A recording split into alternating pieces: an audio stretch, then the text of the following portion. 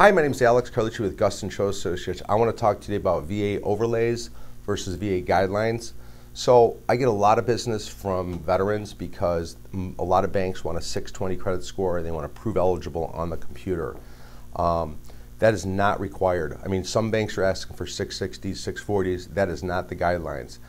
VA really doesn't have a credit score requirement, but most of my investors will go down to 500 and sometimes a little bit below. But it's called a manual underwrite. The VA manual underwrite is real simple.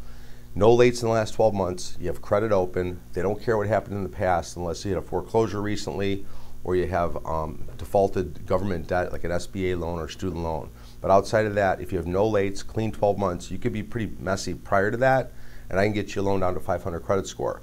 Now, a lot of places stop at 41 DTI in a manual underwrite. We go to 55. Some people stop at 50 DTI with approve eligible. We go to 65 approve eligible DTI. So the guidelines state one thing and the overlays are rules on top of the rules. So the big box banks are stopping at 620. That is not the guideline. That's an overlay that they stop there. So if someone tells you you need a 620 credit score, it's not the guideline, overlay.